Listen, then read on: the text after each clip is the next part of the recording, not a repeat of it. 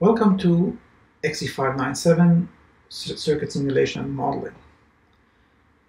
In this video, we are going to introduce the concept of element stamps and develop the stamps for resistors, current sources, in order to construct the modified nodal analysis equations. So let me start by stating the learning outcomes. After this video, you'll be able to understand the idea behind an element stamp and develop stamps for resistors and current sources, and use those stamps to design a program for automatically constructing the modified nodal analysis equations for circuits containing resistors and current sources. So, as usual, we're going to start with a resistor with an example. But before, let me remind you of the general form of the MNA equations. We have gx plus cx dot plus f of x is equal to b. So that's what we're going to develop for a resistor, sorry, for a circuit that contains resistors and current sources. Okay, so let us start with our example. In this case, we have a circuit, right? It has 3 nodes, and the only elements we have in it are resistors and current sources.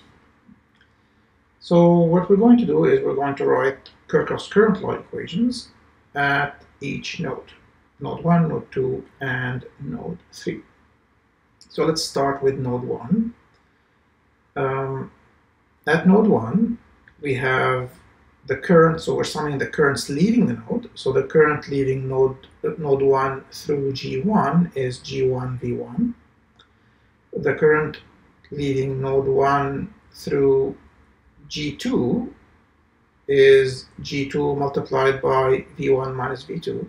So that's G2 multiplied by V1 minus V2. The current leaving node 1 through G3 is G3 multiplied by V1 minus V3. Right? So these are the currents leaving the node through the resistors. On the right-hand side, we sum the currents entering the node through the independent sources, and we have 1 in this case, IA, so we have IA on the right-hand side.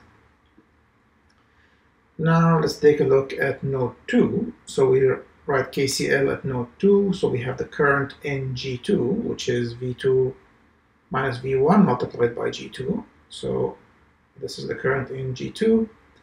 The current in G5 is V2 minus V3 multiplied by G5.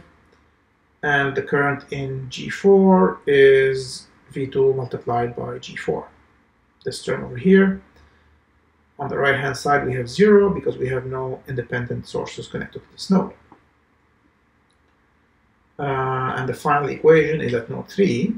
And here we have the current in G3, which is G3 multiplied by V3 minus V1.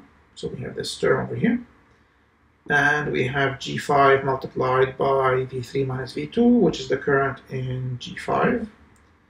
On the right-hand side, we have the current entering the node through the independent source, which is minus IB. So these are my 3 equations, and the 3 unknowns are the nodal voltages.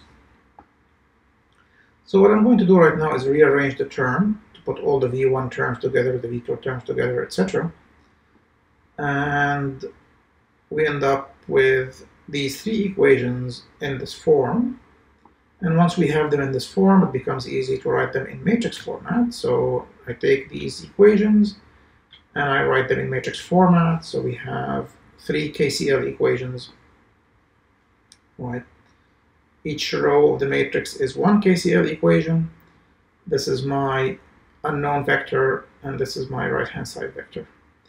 Right, so this would be Gx is equal to B. This would be my MNA equation, the one that we saw at the beginning. Of course, we're missing the Cx dot because we don't have any energy storage elements, and we're missing the f of x term because we have no nonlinear components. Right, so it's just Gx is equal to B. Okay, so now that we've written this equation, everything is fine so far, but what can we learn from this? Okay, so let's see if we can gain some insight. So if we look at the equation, let's see the contribution of resistor G2 to the equation. Resistor G2 is connected between node 1 and node 2.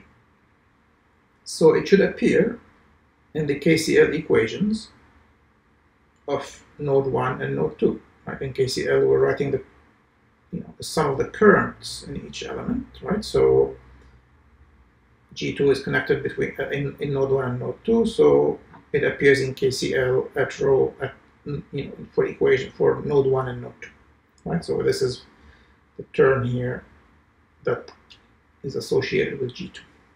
Okay, and if we look at it in the matrix format, we have G2 minus G2 minus G2 G2.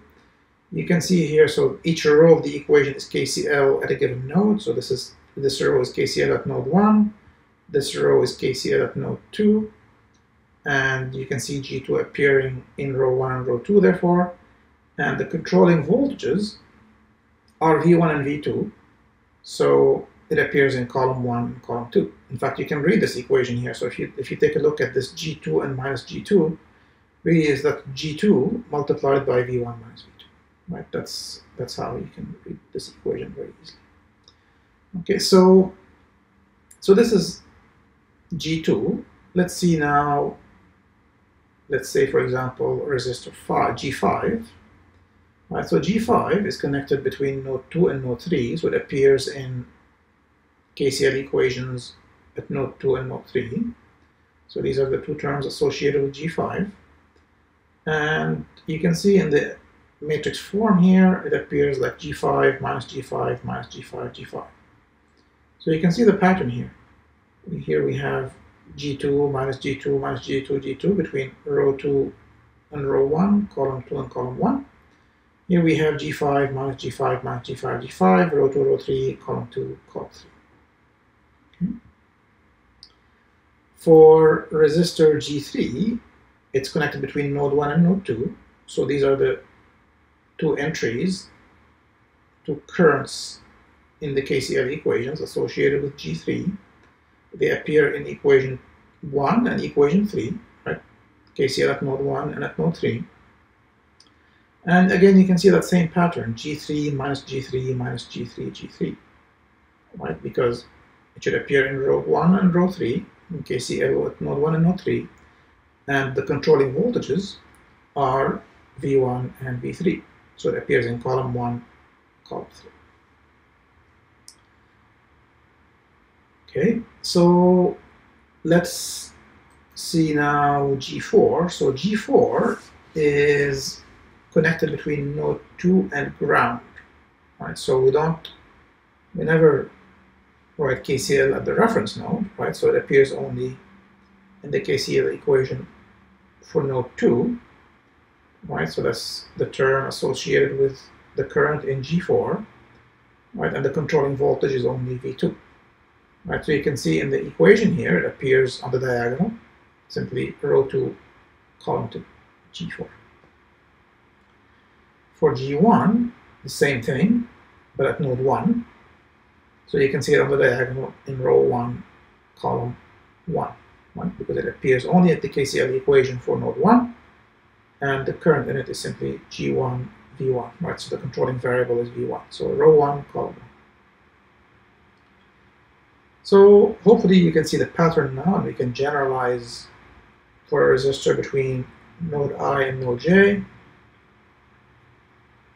Its contribution to the G matrix is in row I, row J, because these are the KCL equations for node I and node J. And column I, column J, these, the controlling variables are VI and VJ. So we have G minus G minus G, G. And if this resistor is connected to ground, so we have between node I and ground, then it appears in the diagonal row I, column I, and all of these would appear in the G matrix. Now, if I go back and see how this fits in my MNA equations, so my equations now are looking like this. So the stamps of the resistors are appearing in my G matrix. and the stamps of the current sources, and we will see that shortly, will appear in my right-hand side vector B. In this case, we don't have any memory elements or nonlinear elements to have a C or an F. Okay, so let's take a look at the current sources.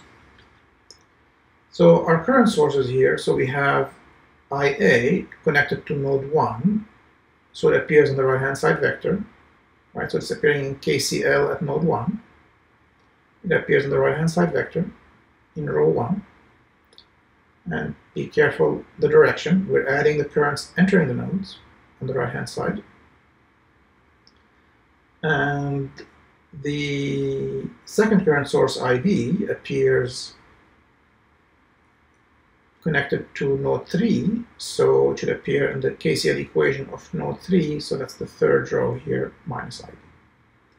So again, you can generalize a current source stamp, if you will. So if you have a current source connected between ground and node I, then it should appear in row I in the right-hand side vector, IA.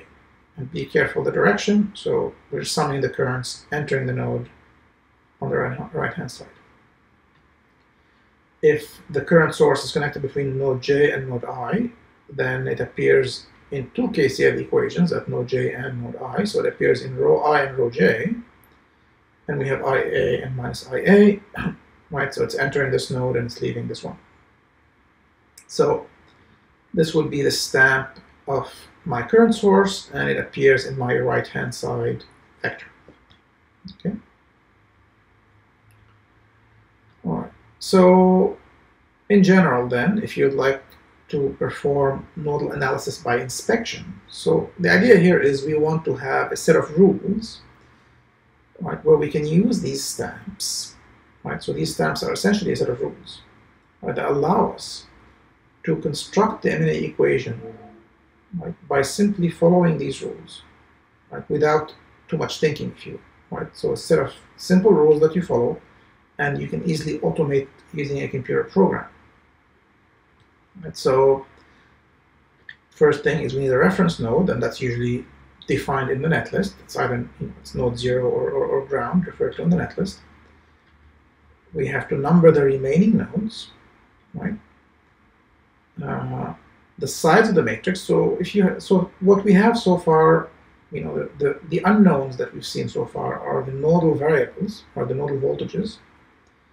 And if you have 5 nodes, you have 5 nodal voltages, so you have 5 unknowns, and you end up with a 5 by 5 matrix. So the number of equations, or the size of the matrix, is equal to the number of nodes. And then we add the contribution of each element, or its stamp, if you will, to the matrix equations. The resistors appear in the G matrix, and the current sources appear in the right-hand side vector. Okay, so I think this would be probably better illustrated using an example. So let's take a look at this circuit and see if we can write the MNA equations by inspection. So what we're going to do is we're going to identify the nodes, right? We have, in this case, 5 nodes. And then we're going to number the nodes, V1, V2, V3, V4, and V5. And so we have now, we can tell already the number of equations. It's going to be 5 equations, because we have 5 unknowns. Right, so we have a matrix, and my unknowns are V1 up to V5. And we're going to have a 5 by 5 matrix. Right, so let's number the rows and columns. Okay. So what we're going to do is we're going to go through the elements one by one and add their contributions by adding their stamps to the matrix. So we'll start with the resistor G1 connected between node 1 and node 2. So its contribution to the matrix is G1 minus G1 minus G1 G1 in row 1, row 2, column 1, column 2. This is the stamp of G1. Resistor G2 connected between node 1 and ground. So this should appear on the diagonal in row 1, column 1. So we end up with G2 in row 1, column. Resistor G3 is connected between node 3 and ground. So it should appear again on the diagonal in row 3, column 3. So this is my G3. Resistor G4 is connected between node 2 and node 4. So this one would appear in, again, row 2, row 4, column 2, column 4. So G4 minus G4 minus G4, G4. Resistor G5 between node 4 and ground. So this should be again on the diagonal, row 4, column 4. This is my G5. This is the contribution of G5 to the MNA equations. And the final resistor is G6 between node 5 and node 3. So it should appear in row 3, row 5, column 3, column 5. Right? So this is G6 minus G6 minus G6, G6. All right, so we added all the resistors. The rest of the G matrix is just zeros. And now we would like to add the stamps for the current sources. These appear on the right-hand side vector B. And again, we have 5 equations, 5 unknowns. The B vector will have 5 entries. Okay, so let's take a look at IA. IA is connected between node 3 and node 1. So we end up with the stamp of IA appearing in row 1 and row 3. IA and minus IA. And be careful the direction of the current. On the right-hand side, we sum the current entering the node. So it's entering node 1, so we have IA, and leaving node 3, so we have minus IA. For IB, it's connected between node 2 and ground, so it only appears in row 2. And for IC, it's connected between node 4 and node 5, so it appears in row 4 and row 5. Okay, and this is now my complete MNA equation for the circuit. As you could see, we did not do any thinking, we just simply applied the rules, right? The stamp rules, which you can very easily automate using a computer program. And then you end up with the MNA equations, which represent, in this case, KCL at every node. And you can verify this, right? That, let's say, the first row here, including the right-hand side vector, IA, is KCL at node 1, for example, right? And so forth. For each row, it's KCL at the corresponding node. All right, so what have we done in this video? We introduced the concept of an element stamp. We used the resistor and the current source as an example and developed stamp for them. And hopefully now you're able to write a computer program that would take a list of elements from a netlist and construct the MNA equations for that circuit if it contains resistors and current sources. And in fact, this is exactly what you'll do on your first assignment.